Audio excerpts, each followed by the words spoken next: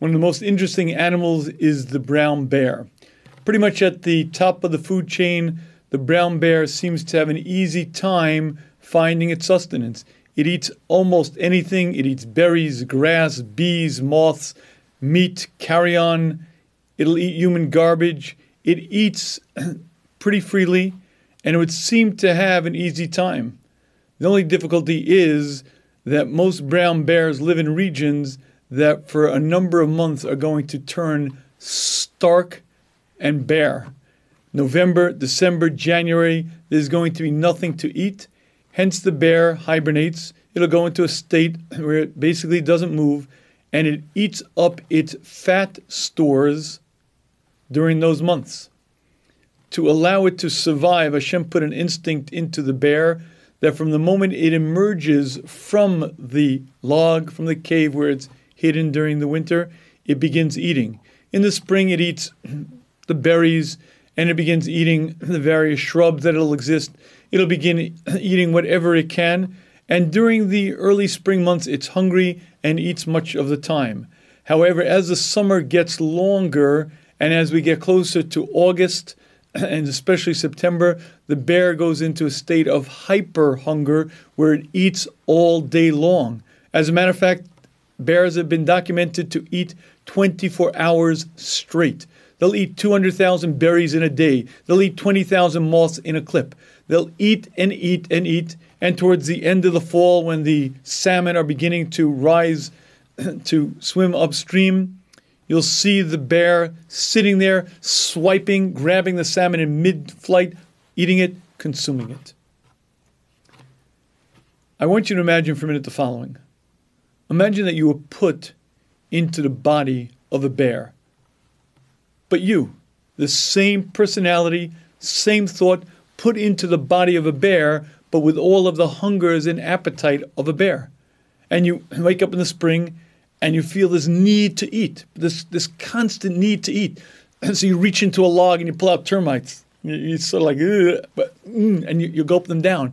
And you crunch them and you're sort of half aghast at what you're doing. And then you eat grass. And then you eat human garbage. And you eat everything all day long. You're eating and eating. You're eating termites, you're eating grub.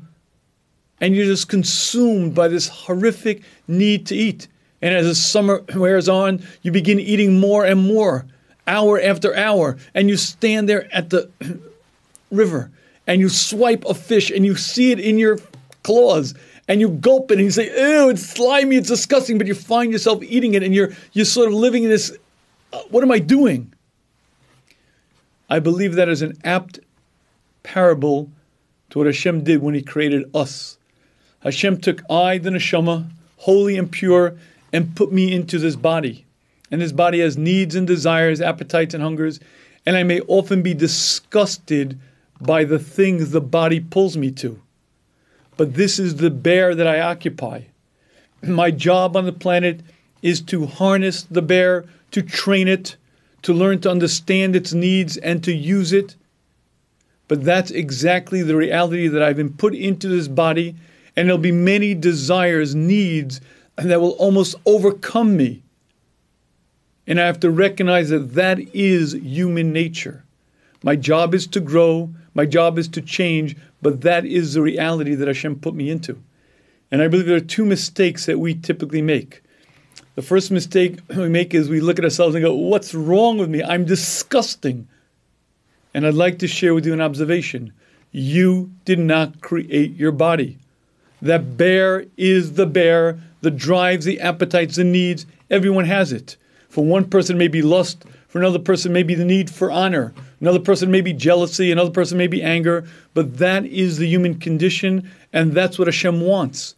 Hashem put us into this body with needs, with appetites, and gave us the job of harnessing it, controlling it, slowly, year after year, learning to train it until we become its master. But I didn't make the bear.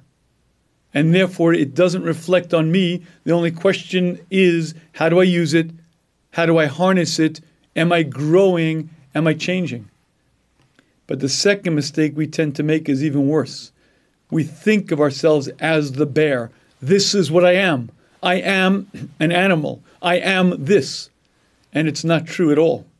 No matter what I've done, no matter what I've been involved in, I am the occupant of this body, but I'm the one inside. This body has drives, and it will pull me, and it will drive me to things, but I and it are separate. I and it are distinct.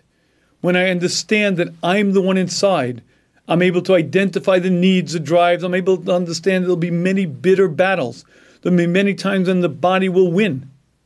But my job is to continue to fight, continue to grow. Hashem gave us a Torah, the ultimate spiritual nourishment.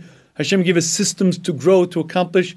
We have to understand how the human works, understand the pulls of the body, understand how a person wins, and understand that this is a long, long battle to gain primacy, to gain control over the body, for me to master that situation Hashem put me into.